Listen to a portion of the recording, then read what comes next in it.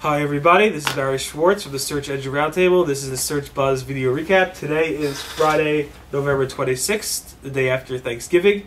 And I wanted to cover the search news that we covered over the past week today. Again, this is the news we covered over at the Search Engine Roundtable at seroundtable.com. The first thing I wanted to talk about was reports from people over the UK and worldwide that Google sent out an email saying they are going to change the way they do their agency support. Meaning, if you spend a certain amount of dollars with AdWords, with Google AdWords, Google would usually assign a rep to you, and that rep would then be able to be contacted directly via his direct phone line and help you with any issues that you have in terms of your campaigns.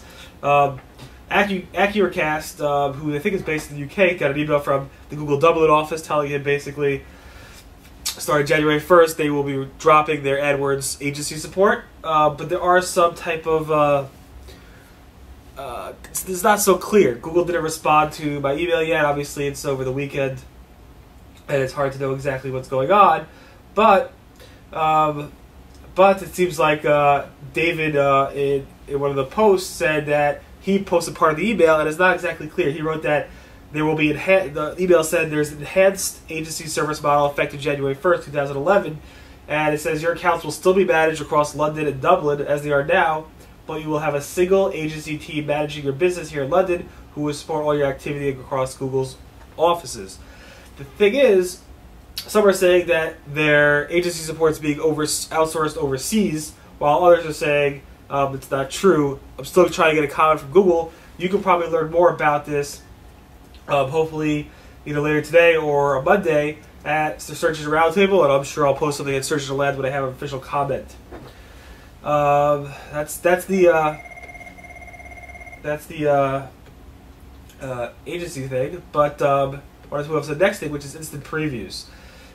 Instant previews launched a few weeks ago, where basically Google was showing you previews for your site when you mouse over. It's still live today. A lot of sites have this little magnifying glass. On this Google search results, you mouse over and Google will show you a preview of the site. The problem is, if Google didn't have a pre-cached preview, Google will then pretty much do an instant cache, do an instant crawl of that site, on-demand fetch of the page, and they would go ahead and make a page impression on your website. This was messing up Google Analytics. A lot of people's data was inflated, or the conversion rates were dropping, and a lot of things were skewed up in terms of the analytics. Google fixed the issue later on. The problem is any of the data the past few weeks or so was not updated, so you have to keep that in mind, that if you are tracking conversions, impressions, and stuff like that, you have to keep in mind that the analytics might be a little skewed because of the page previews. If you want to learn more about that, November 22nd at seroundtable.com.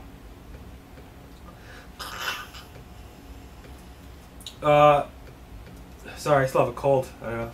It's congested. Anyway, the Google Site Operator has always been somewhat not so accurate for certain people. Google has always told people not to rely on it in terms of figuring out the index page count. On November 23rd, I posted a link to a Webmaster World thread where people were discussing how the Google Site Operator seems to be a lot more accurate, meaning site:/www.domain.com seems to be a lot more accurate than it was a week ago or even months ago. It's hard to say exactly what's going on. I did a comparison of my sitemap files in Google Webmaster Tools, and I saw that Google said they indexed about 9,400 or so pages of my 10,000 URLs submitted. So this is I have exactly 10,000 URLs submitted. I should probably have more, so I'll look into that. But if you do a site command, it shows about 15,000 indexed URLs, at least then. Let me do one right now. It shows about over 15,000 URLs indexed. Matt Cutts made a comment. I'm not exactly sure exactly what it means, but he said, interesting interpretation. The number of URLs that are indexed in Webmaster Tools is the number of URLs that are going to get cached. The URLs are shown when using the site operator could potentially be old URLs that are not going to be re-indexed. These URLs can be removed from Webmaster Tools. So basically he's saying Google will be indexing and caching the stuff that shows in sitemaps, in the sitemaps and Google Webmaster Tools, but if you see some URLs that are inflated or whatever in the site command, Google says that those URLs might drop off. So he's basically saying, of the 10,000 URLs or 9,500 URLs that are indexed, according to sitemaps, about 6,000 of the URLs that are reported in the site command for me will be dropped out of the index eventually. Interesting thing. Anyway, there's more information about this on November 23rd at SERoundtable.com.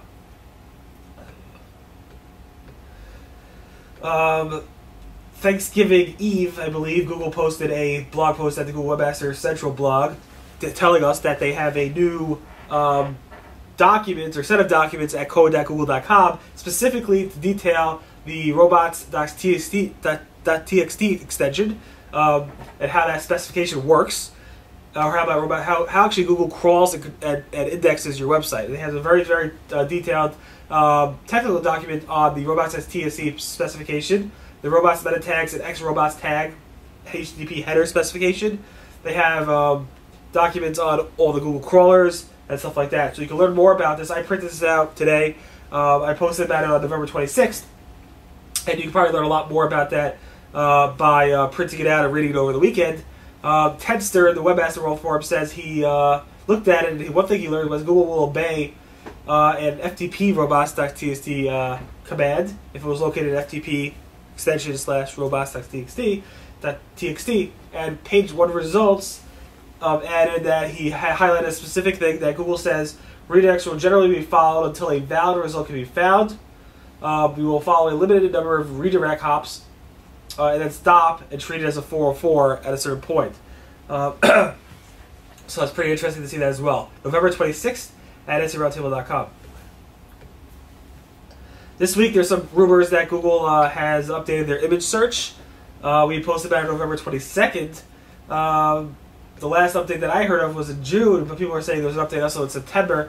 But it's hard to exactly say what's going on, but there was some chatter about Google updating their index for the image search.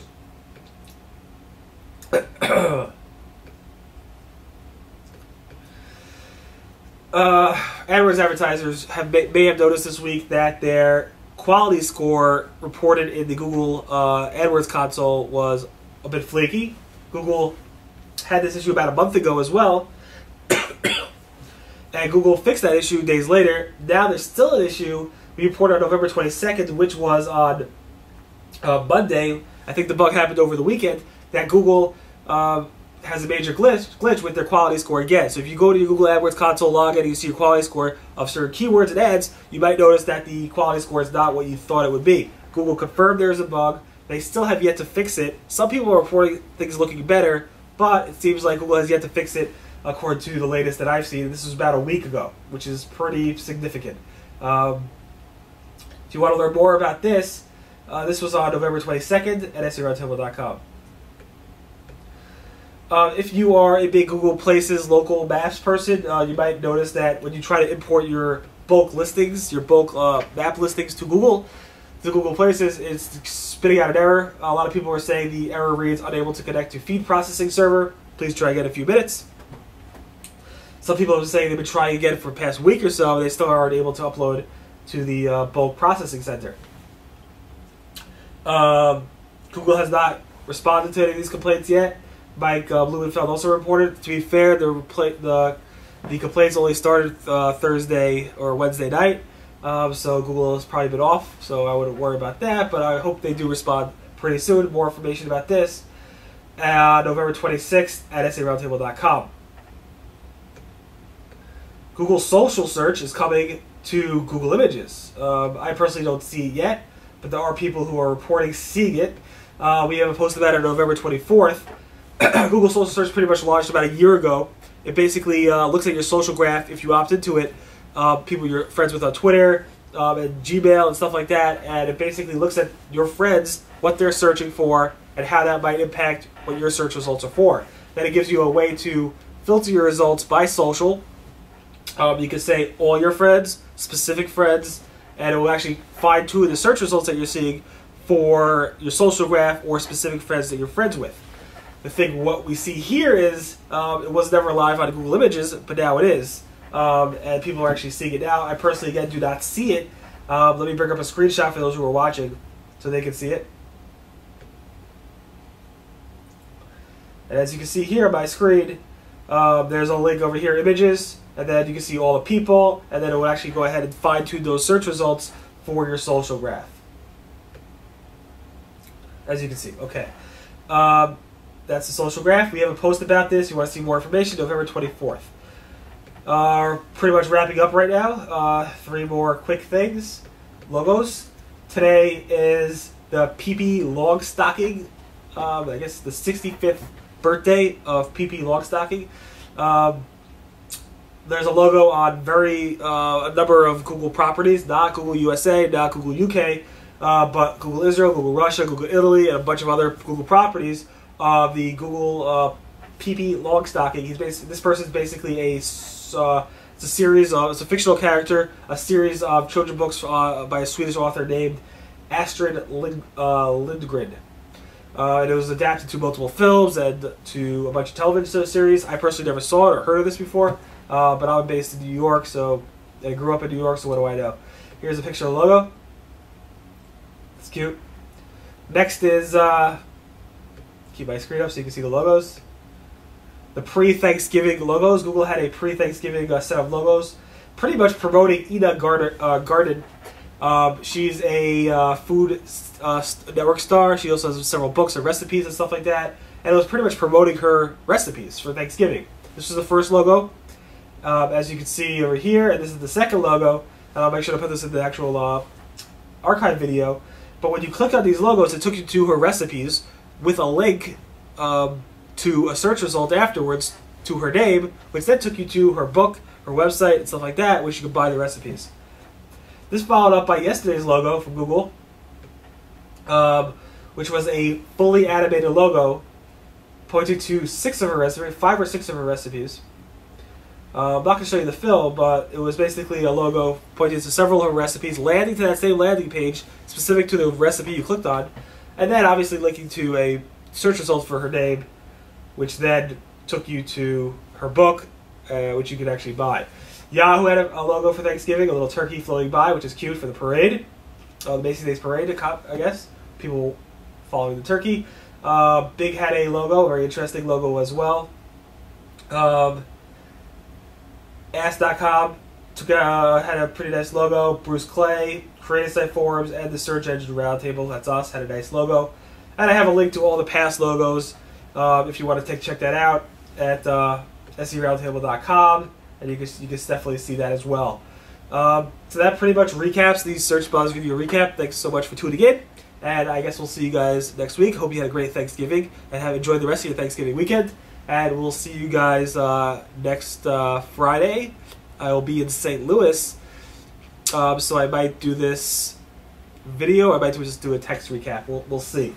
And thanks again for watching, and everyone have a great weekend. Today is Friday, November 26th. And this is the news we covered over at the Search Engine Roundtable the past week. Thanks again, and have a great weekend.